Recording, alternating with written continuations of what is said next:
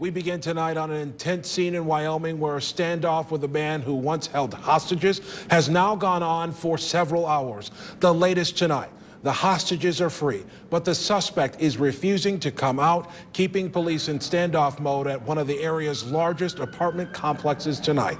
Late this evening, a surge of activity at that scene.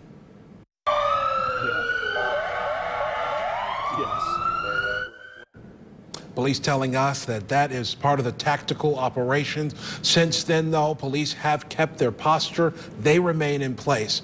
On top of what's happening here, police say their suspect is also a person of interest in a double death investigation where two people were found shot dead in Cedar Springs this morning. The two investigations have law enforcement resources on opposite sides of Kent County tonight working on these cases.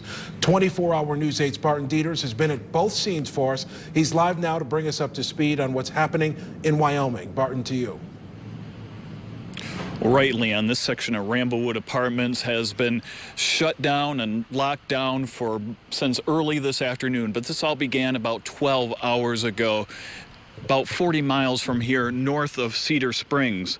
Police were called there after a friend and relative found a person dead in the home surrounded by farmland. Police obtained a warrant and then found a man and a woman believed to be in their late 50s dead in the house, but police have not identified the victims. Also found there the dog who was also killed.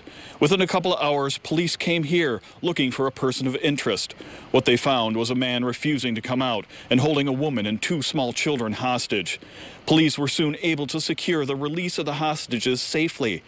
But for the last several hours, police have been using bullhorns to persuade the man to surrender. Periodic pops and booms have been heard throughout the day that climax with the explosion of a concussion device that people watching could feel in their chests.